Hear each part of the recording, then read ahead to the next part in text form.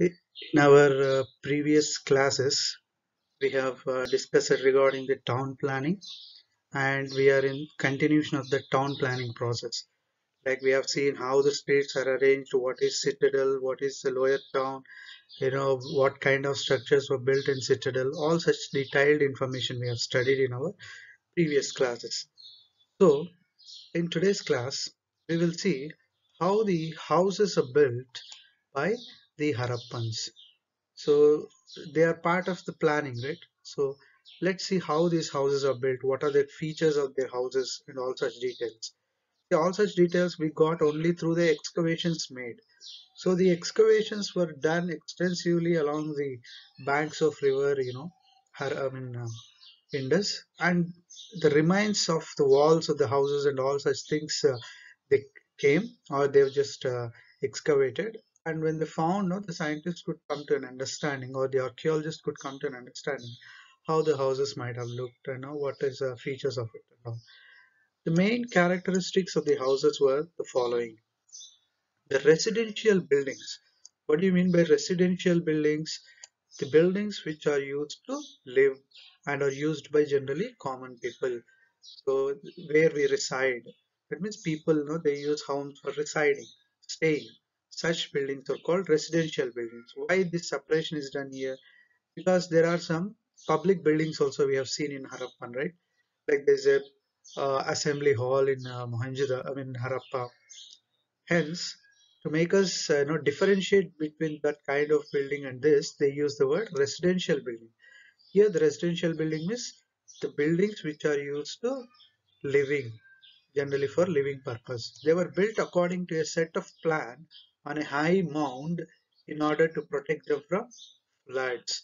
So here, they built like a platform kind of thing which is called mound, and on this note they built the house.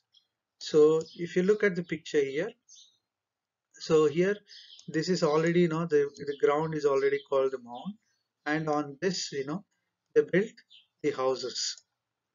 So why they built houses like this? Because to protect them from flood water entering into their houses.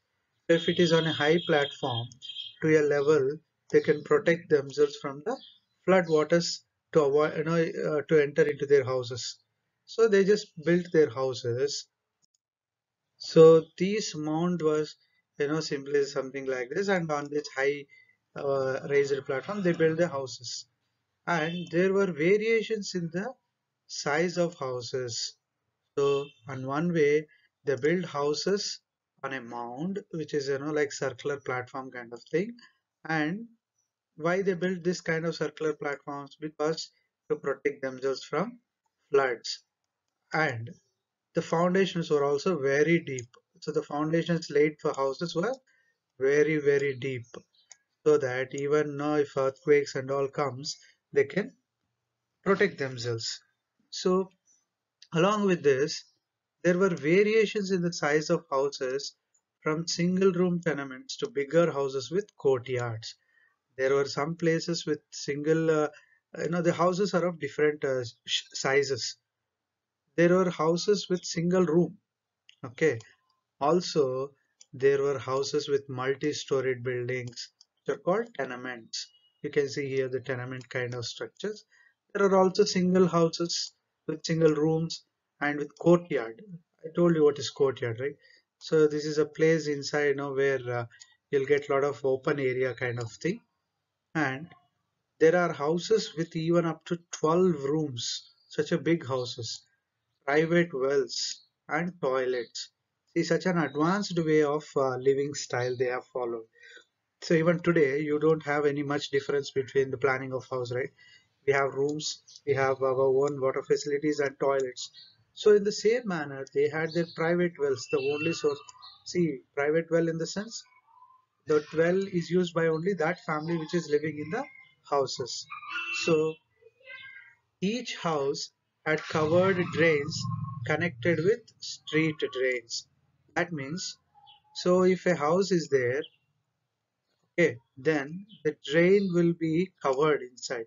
It will not be open inside. From the inside the house, this suppose you take washroom is there. and from this washroom, the drain will be underground. And you may get doubt, are they using any pipes and all? No. Through brick construction only, they used to make underground closed drainage system, and this is called house drain. And this house drain will open into a street drain. So every house will connect its house drain to street drain. So the water will flow from street drain to outskirts of the city. See how what an advanced way of planning they have made. And the entrances to the houses were from the narrow lanes which cut the streets at right angles. So if you take this as a street, okay, this is a street, you can see, a cart going here, and they're very narrow. They're not so broad and all, they're very narrow. And these entrances, they cut the street at right angles. See, this is the entrance of the house, and this is the street. So they are cutting the street at right angle. So they're cutting the street at right angle so that that's how they planned. It's not, there is no much detailed information on that, but the yellow color portion which you are seeing, that shows that this is the entrance of the house, and they're cutting the streets narrowly at right angles. The kitchen was placed in a sheltered corner of the courtyard, and the ground floor contained storerooms and well chambers.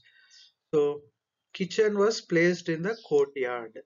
So generally what they used to do, they used to place the kitchen in the courtyard, which is an open area left.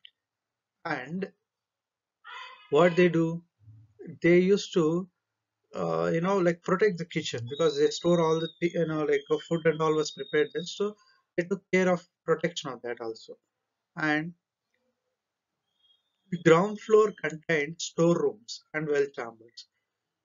So whatever food grains and all they prepared, so they used to store in the storage houses in the underground. And also chambers, well chambers, like they used to fetch water from the private wells, I said. So that wells were also in the ground floor, and only they used to live in the upper floor. And the houses were made up of brick and wood. So they used both brick and wood for building their houses.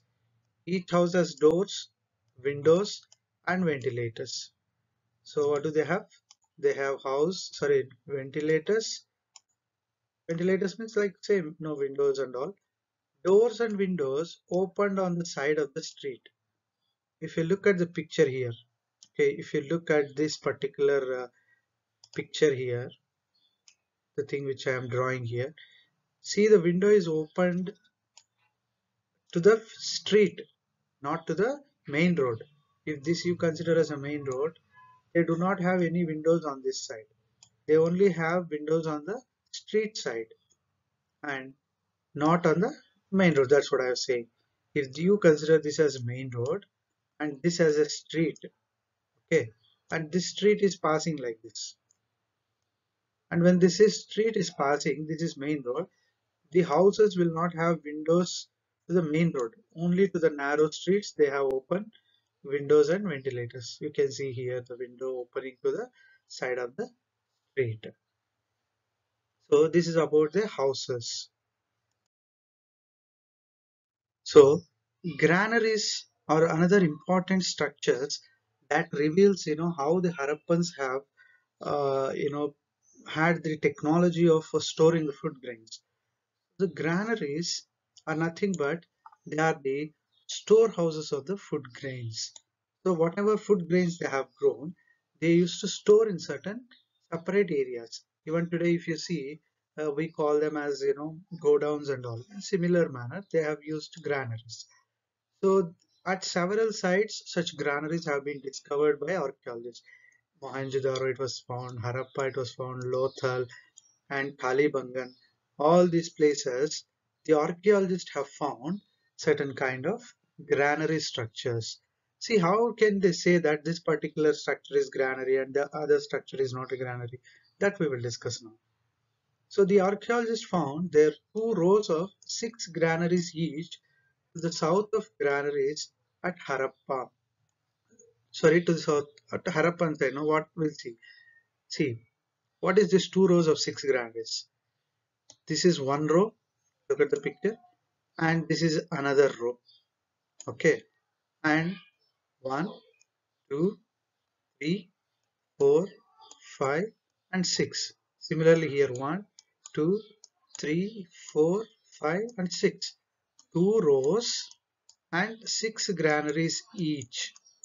Okay, so this was found at Harappa, and the working floors were also discovered, which consists of rows of circular brick platforms.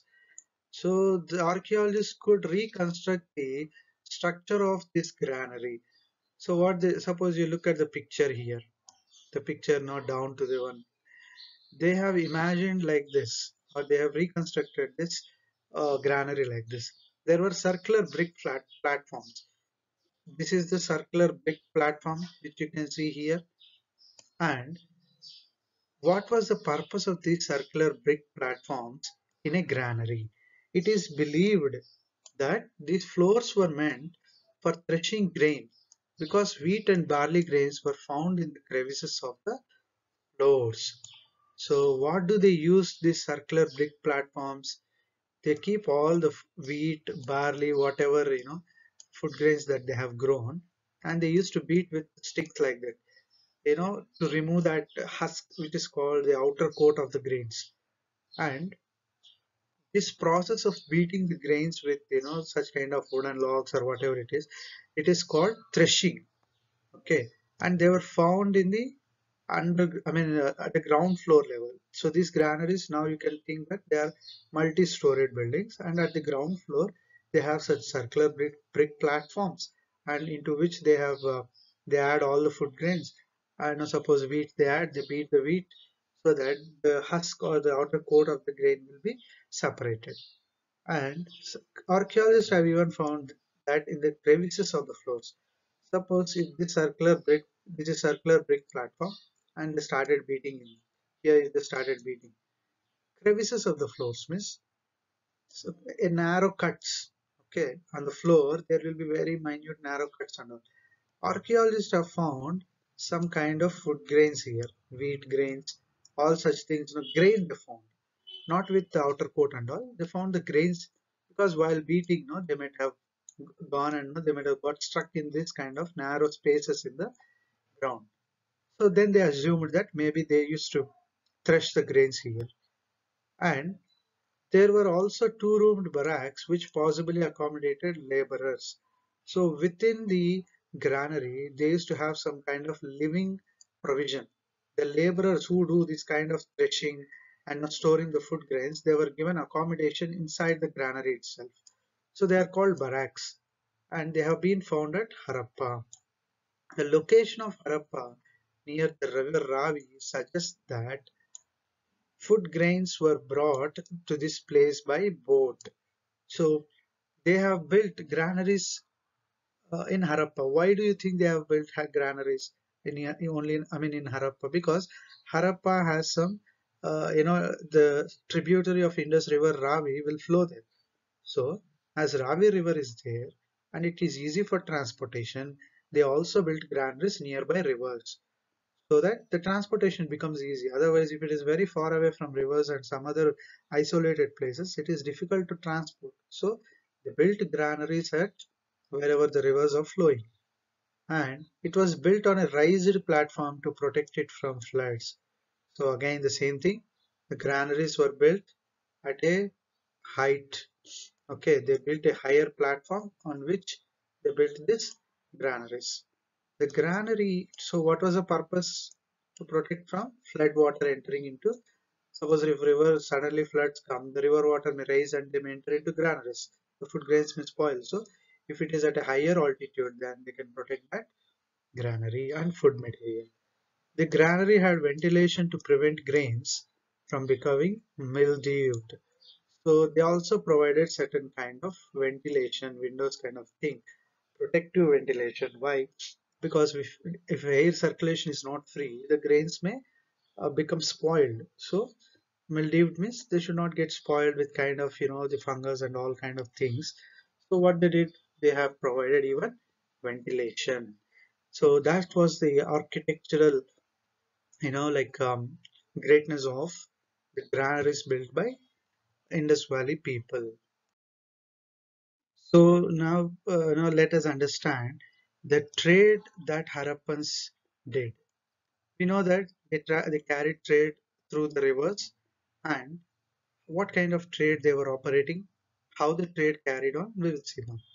The elaborate social structure and standard of living confirmed by the presence of granaries, numerous seals, uniform script, regulated weights and measures in a wide area indicate the existence of a highly developed system of trade.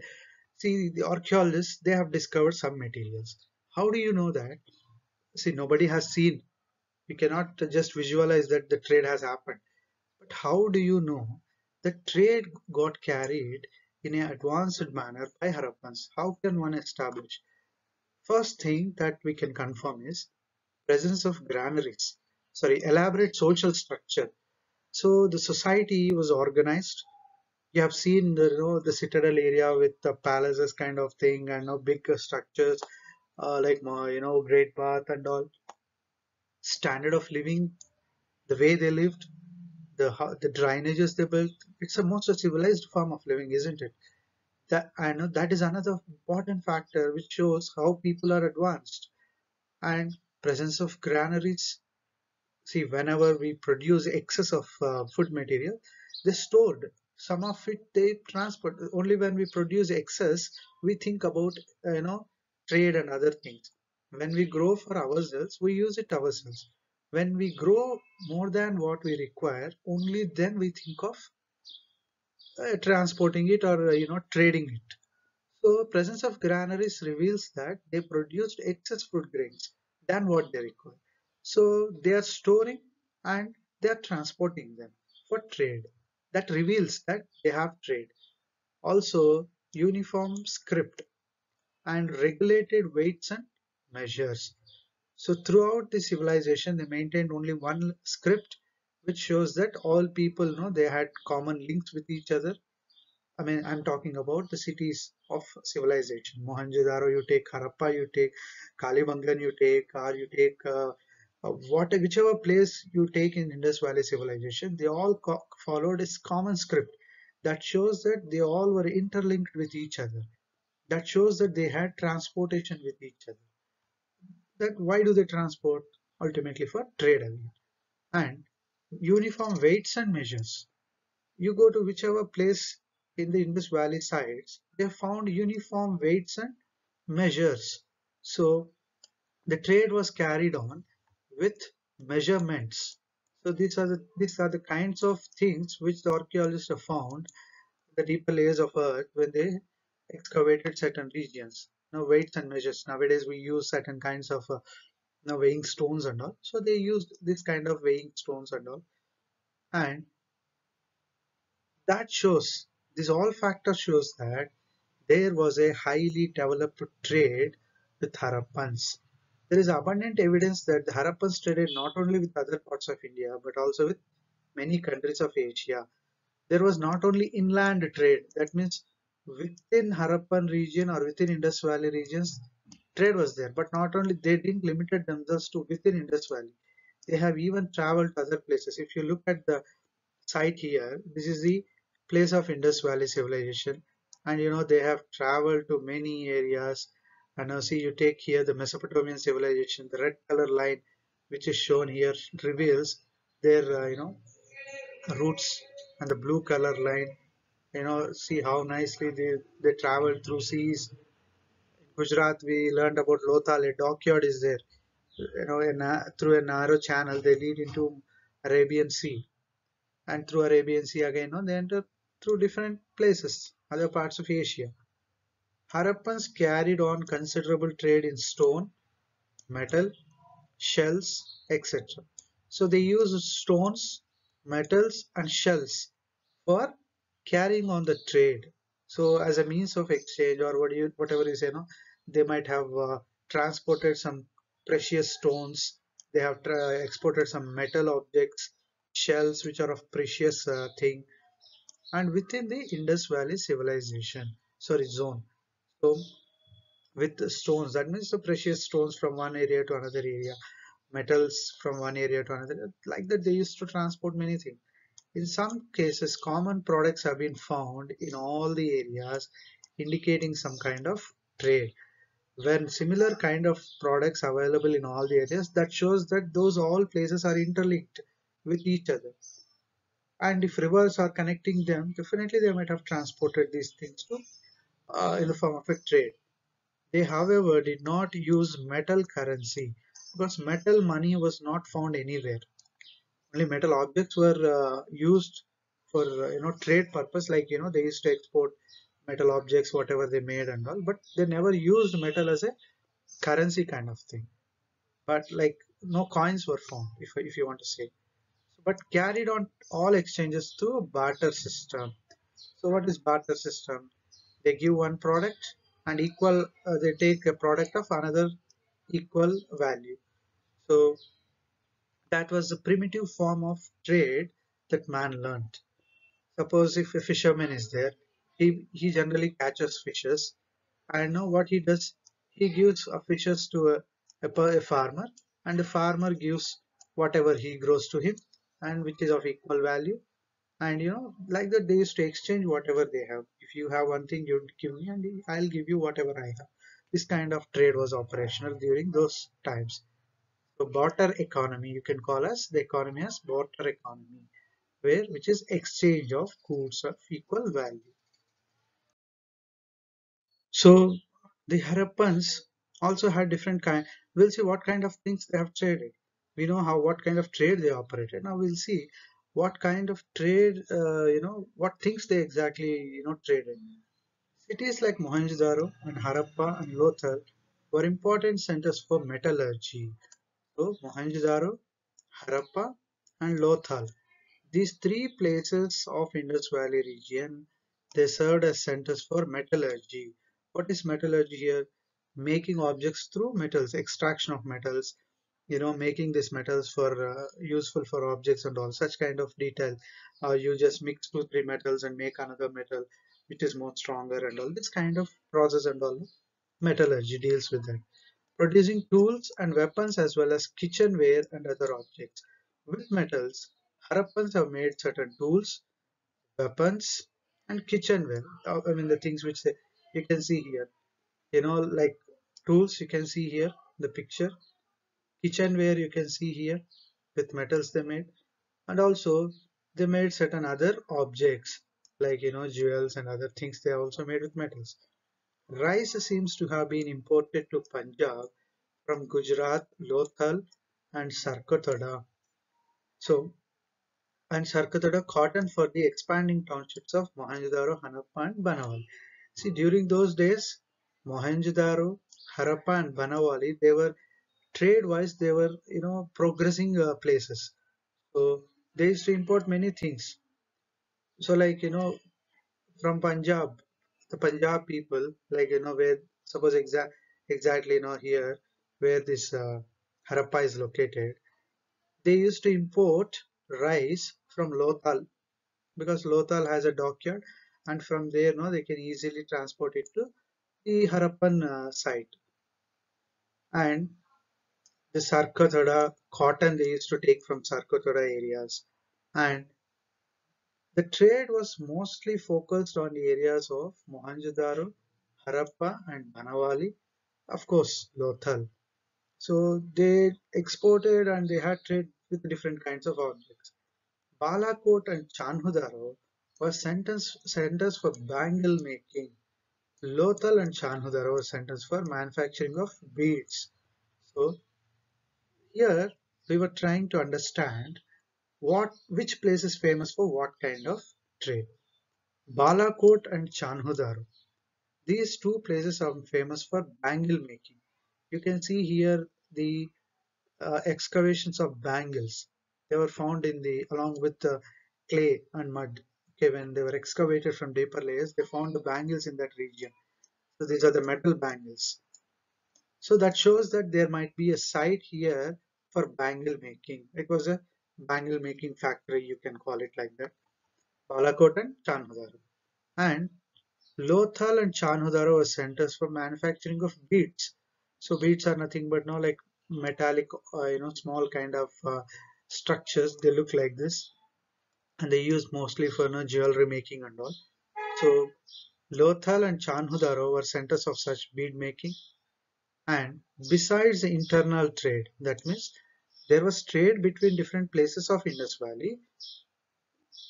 Along with that, the Harappans also had commercial contacts with Western neighbors. So not only with the local Indus places, they also had their western. This is the western side, right?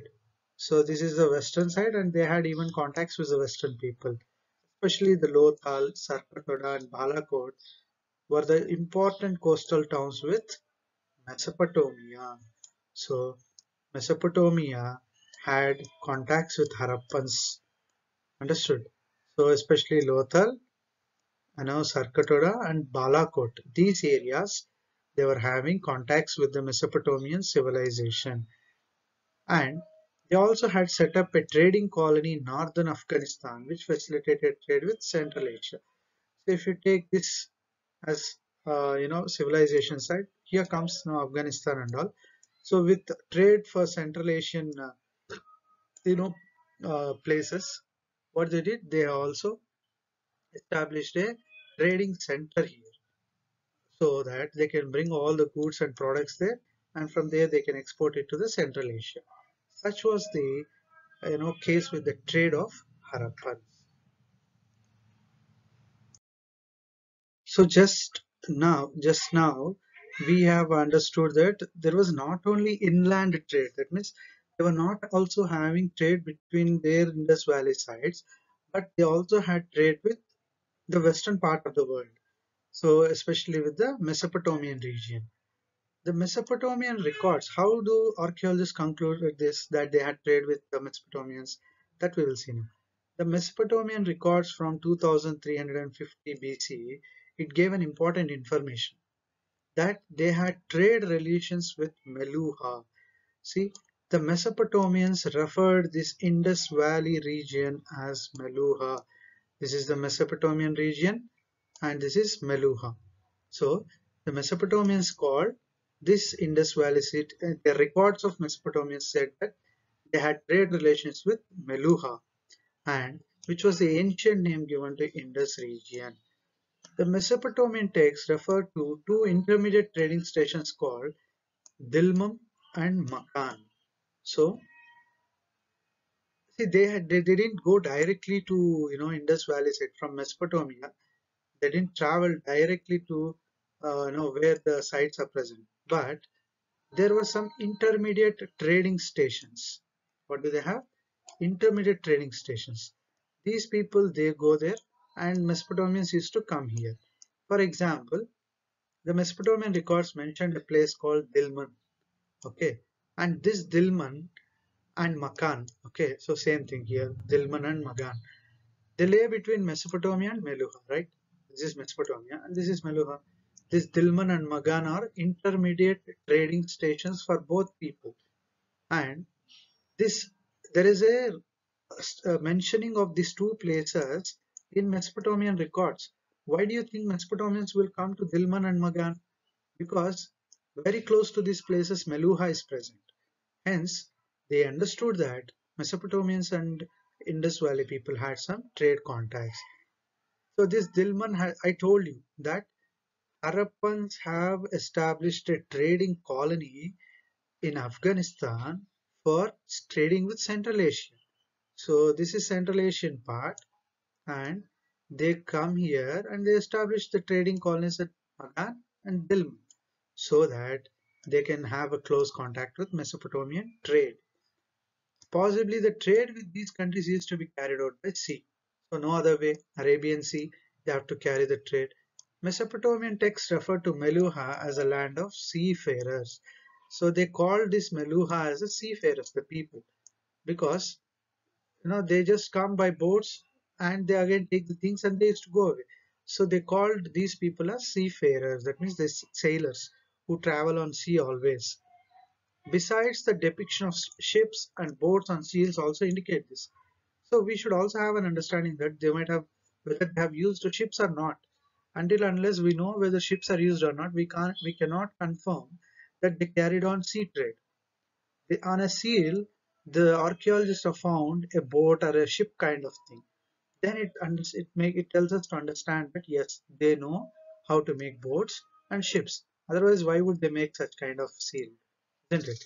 So this also revealed that yes, they carried on trade with sea. The Harappan merchants were exporting to and importing goods from West and Central Asian sites. So from Western part and Central Asia, they used to export and import various things. And gold was imported from North Karnataka. So to the southern parts of India, they had contacts, especially in the northern part of Karnataka. They got there was a link. There are some evidences available, and they used to take gold from that place. Afghanistan also they collected gold. Copper they took from Rajasthan. Those areas, the availability of copper was more. And also South India they took copper. Baluchistan and Arabia. So all these things they used for their metal trade. So they obtained different metals from these different places. And lead was also lead, another metal was obtained from east or southern part of India. So this was about their contacts and these kind of things they used to transport to the Mesopotamians, and in return they get something from that places. So they have used certain weights and measures. Okay, for trade purpose they use certain weights and measures. A number of stone weights were discovered from the excavations. The Harappan people used nets of cubical stone weights. So these are the cubical structures, and this is how their weighing balance looks. They keep these cubical weights here, and they measure whatever they want to give. The larger weights were multiples of 16. Basically, you know, their measurement starts with 16. Okay, so this large, suppose the basic, like we call now nowadays like 1 kg stone you take. In similar manner, they start with one cubical weight with starting weight as 16. They call it as 16. Those days, this what happened. Suppose you take this one. This is the basic unit of measurement. It is 16 in their records. But if you weigh with modern weighing balances, it is having a weight of 14 grams. How many grams? 14 grams. So their basic weight started with 14 grams, or we take 16 as per their records. And the other weights are multiples of 16. Like you take 32, 48, 64, and 128. So they are all the multiples. Suppose you take 14 grams. So 28. So like that it goes 56 in modern weighing terminology. In their weighing terminology, 32, 48, 64, and 128. And the smaller ones were all fractions of 16. So if there are some smaller ones, they are like fractions of that cubical weights. Basically, the standard weight they have is 16, and the higher weights they go for multiply multiples of 16. You can just read out the 16th table, that comes the multiples of 16, and smaller ones will be fraction of 16. So that's how their weights and measures were there. They are found in Harappan excavations. What about the transport? Several representations of ships were found on the seals at Harappa and Mohenjo-daro. So as we have seen in the previous slide, where a seal was present with a ship symbol, that shows that they know the art of making ships. A terracotta model of a ship was also discovered from Lothal. So terracotta is a kind of clay. A clay model of ship was also found in Lothal, which was a boat kind of thing. And the boats were also used to carry goods from production centers to cities. So what was the purpose of a building boat? Wherever the products are produced, and they have to be carried and transported to the place of sale. So the boats were used for inland travel. And there is also another means, one means of transport is boats, and the other means of transport is bullock carts. Okay. You can see the picture here. There were many cop there. There are some I mean, this kind of cart creations were done with terracotta clay, even copper and bronze. Models of carts were found with seated drivers. You can see here the person was sitting carrying the goods made of clay. The animals were cattle is driving the cart, and they were found from Harappa and Chanhudaru. Okay, so Chanhudaru, Harappa. Can you remember what Chanhudaru is famous for? Bangles, right? So many such things, even many other metal objects were also found in Chanodar. Carts used in those days resemble the modern ekka, which is called horse cart. It resembles modern days horse cart kind of thing. So that's how the transportation was there with Harappans, and these are the evidences. The models they made. They served as evidences for archaeologists to understand that they had this kind of transport.